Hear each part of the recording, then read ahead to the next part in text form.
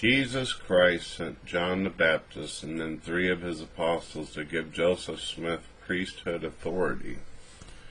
You see. God knew there would be an apostasy. Through an Old Testament prophet, he said, "Behold, the days come that I will send a famine in the land, not a famine of the bread, nor a thirst for water, but of hearing the words of the Lord. And the people shall wander from sea to sea, and from north even to the east. They shall run to and fro to seek the word of the Lord, and shall not find it." It's interesting, to and fro.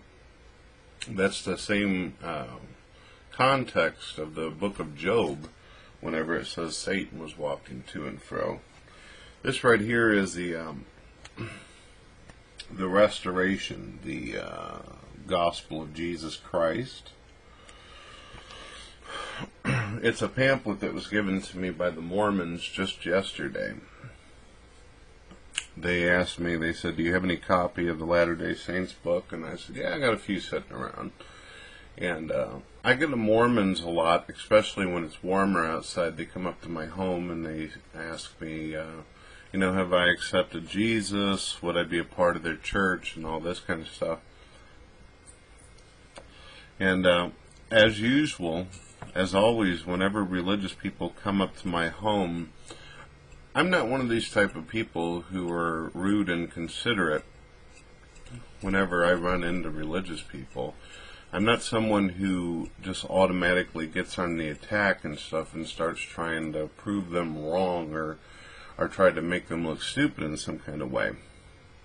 What I do, though, is I will go outside and I will sit with them and sometimes even allow them inside my home and sit down.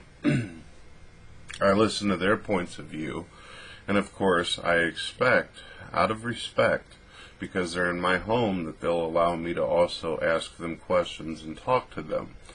When I ask questions to religious people, especially Mormons and Jehovah's Witnesses, again, it's not in any kind of way to insult them, but I want to try to understand how they view it. There's one thing I've discovered about religious people that I've always found captivating, is that none of them believe the same thing. They'll all hold up the same books, but none of them share the same things. The only things that they seem to hold on to that they do believe is that Jesus died on the cross for their sins.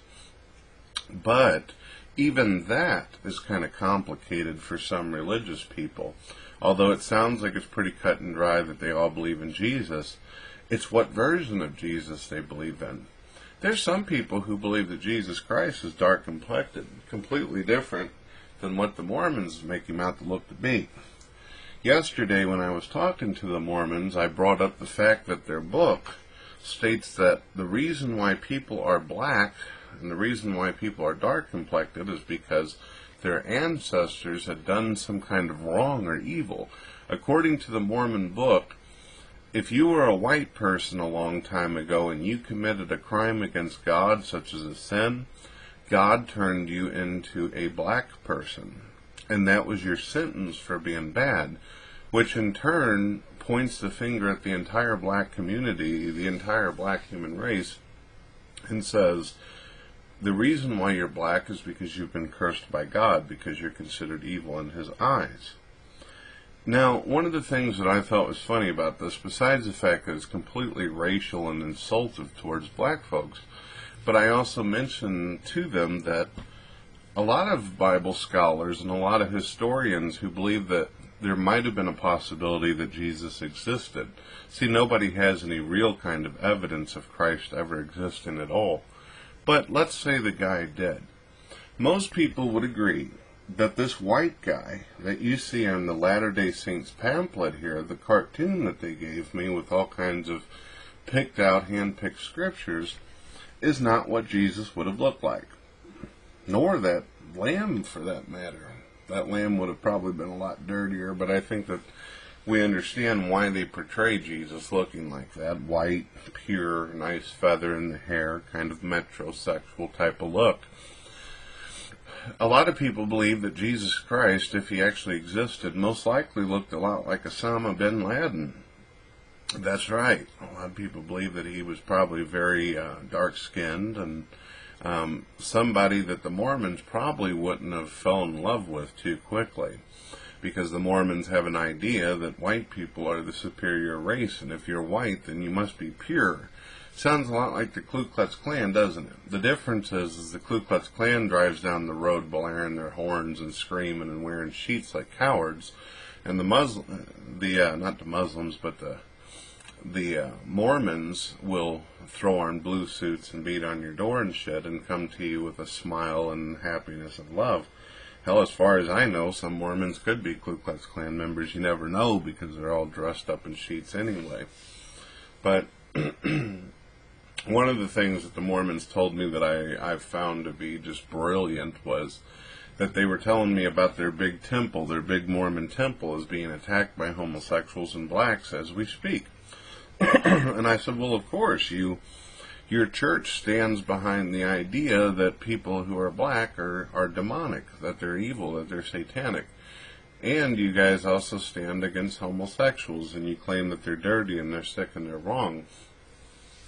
When you attack minorities, or you attack people for their skin color or because of their sexual preferences, their own civil rights, you're going to get people who are pissed off. You're going to get people burning shit up, blowing stuff up, running through the streets like fucking chickens with their head cut off, and I think that it's right. I think that people should fight, and I think people should get mad whenever different churches or different organizations or groups try to instill this kind of fear and anxiety into society, trying to make these different people out to look like shit.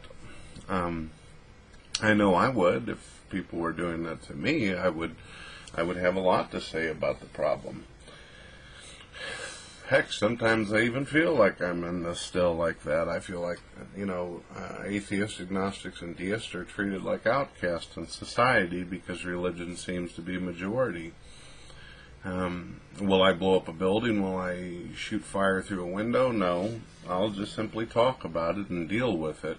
Unless I have to physically defend myself, which I don't think will happen anytime soon. But like I said in my last video, you never know what's going to happen in this silly world. So that's a little bit about how I think about the situation.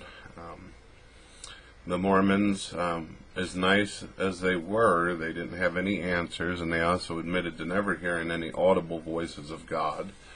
Not very many religious people have I ever met have actually seen or heard God actually talk to them.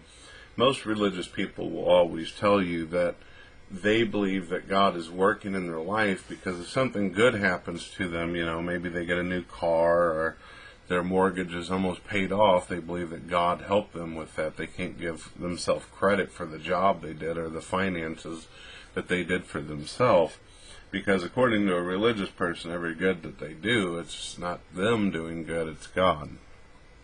It kind of sounds quirky and everything, but that's the way it is. So you've been listening to the Stellian, and I hope you enjoy this video. I've got plenty more to come.